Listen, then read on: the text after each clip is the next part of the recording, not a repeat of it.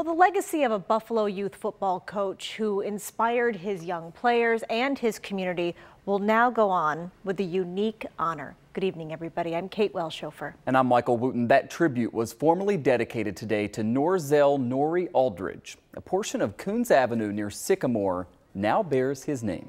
His family, fellow coaches, friends, and members of the community turned out today to watch the grand unveiling of the honorary street sign and to reflect on his life that was lost in a shooting as he tried to stop a fight last summer. You could say, like father, like son. As his 2-year-old son, Nero Aldridge, played catch and displayed his own pigskin prowess, other family members of Coach Norzell Aldridge could celebrate his life, which tragically ended at the age of 36 last September.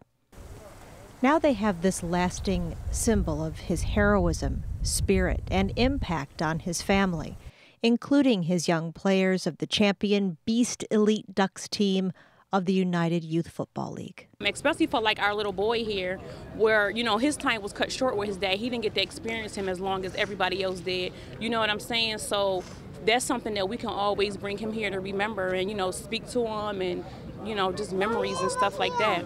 His passion was always football, always. From the time he was old enough to hold the football, and then for him to go into coaching, that was his passion. He loved children, so yeah.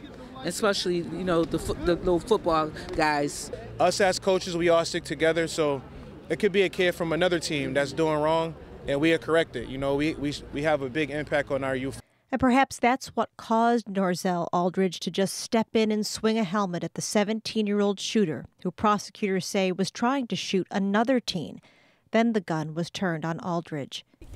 Now City Councilman Mitch Nowakowski, who arranged for this sign while working with Tina Sanders of the No More Tears group, hopes to also continue Aldridge's work, seeking possible improvements like improved lighting and seats for the Emerson Park field where Aldridge coached. As a final remembrance, Aldridge's uncle sprinkled champagne on the spot of the field where his nephew was killed. An area where we come from, you know what I mean? So many lives being lost, you know what I mean, for senseless stuff, you know what I mean? Now, that's my oldest nephew, my firstborn nephew. So I think that this is going to be a start of a lot of great things that happen around here.